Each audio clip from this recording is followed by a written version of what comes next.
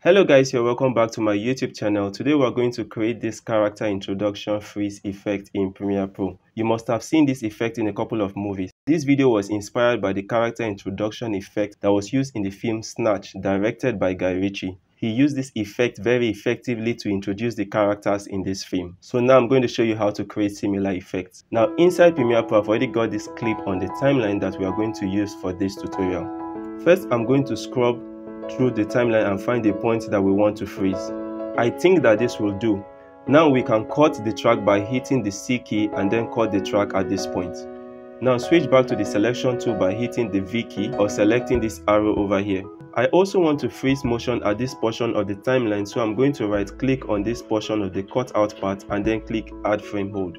This will freeze the rest of the video at the current frame. Next thing you want to do is to duplicate this portion of the clip, so you're going to select your Alt key and drag this portion up, and that will automatically duplicate this portion. Next you want to do is to select the track above and then move over to the Effects Control tab and select the Free Draw Bezier.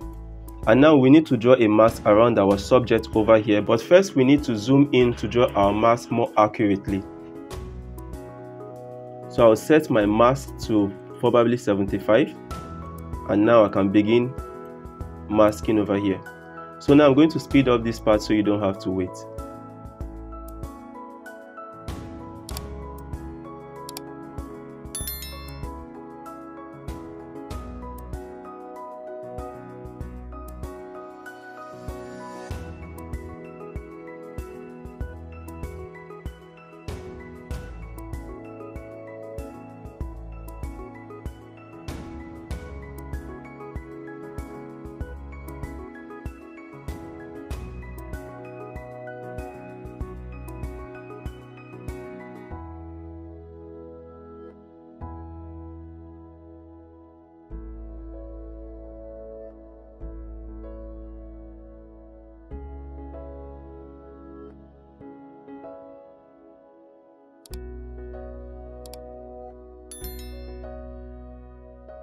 Okay, now so the first mask is done.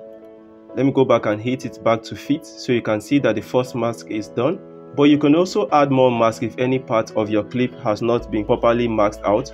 For example, if I go back to 25%, you can see that I was unable to mask out this portion over here. So to fix this quickly, I'll just take it back to 50% and go back to select my Free Draw Bezier tool over here, and automatically you will see that another mask has been created, and I can go ahead and begin to draw another mask over here.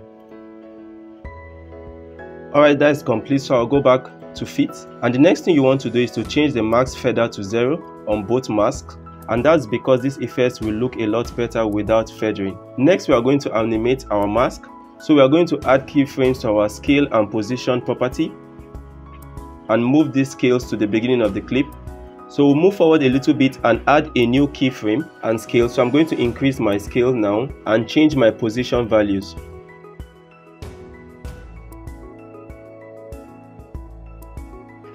Alright guys, so I'm going to reduce the length of this freeze frame to the length where I want this effect to last. So I'm going to move my keyframes over here to that same position where I want this effect to end, and make sure that I adjust the duration of this freeze frame to match that same position. So what I have done right now is I have changed the value of the scale and the position, as you can see. So right now the image at the background is a little bit distracting. So to fix this, we are going to select the bottom layer and then move over to the effects panel. Now we are going to search for the Gaussian blur effect and apply this to the bottom layer. We are also going to apply the black and white effects. So move over to your effects control panel, and under the Gaussian blur effect, set your blurriness to 100% and repeat edge pixel. And a quick preview, and this is what we have created so far. Now we need to next the layer that has the mask, so we'll select the top layer, right click and hit on next.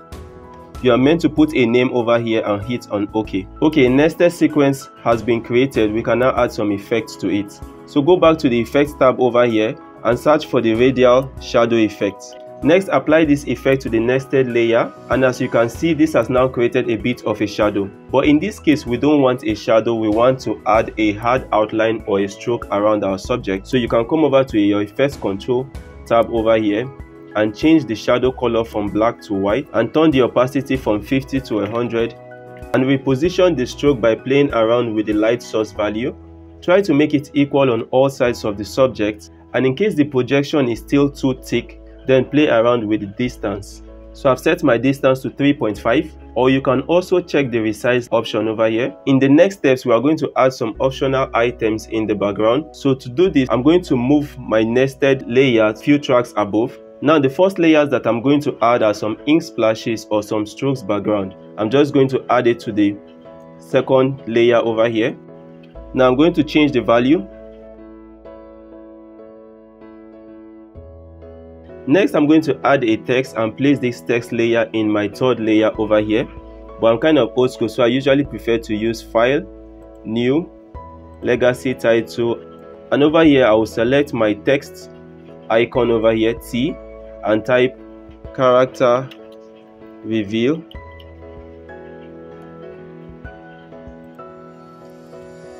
Just for this to be visible, I'm going to change the color to red. Alright, so I'm going to increase the scale.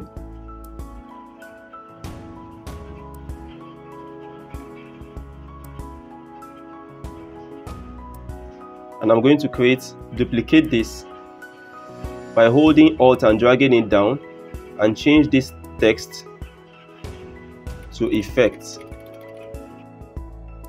Next, I'm going to align this properly. Alright guys, and I will drag my text into my third layer right beneath my subject over here. In the next step, we are going to change the color of the ink splash over here. I'll link this in the description for you to download. So I'm going to select the ink splash over here, move over to the Effects tab and search for Change to Color. Select this and drop it right on my ink splash. Move over to my Effects Control tab. Change the From section from white to black and hit OK, and change the two from this white to this color of her heart over here. Next, I'm going to change from hue to hue, lightness and saturation. And to make this text visible now, I'm going to double click on my text over here, change the color from red to white, select the effects and change the color from red to white also. In the next step, we are going to animate the background and the text. First, I'm going to select the ink layer over here, and then I'm going to enable keyframes on scale and rotation. Now I'm going to move these keyframes to the beginning of the clip, change the rotation value. So I'm going to move this to the end, to some portion close to the end, and change the scale and the rotation also. And then move the keyframe to the end. Select the text over here and add keyframes to the scale and rotation values.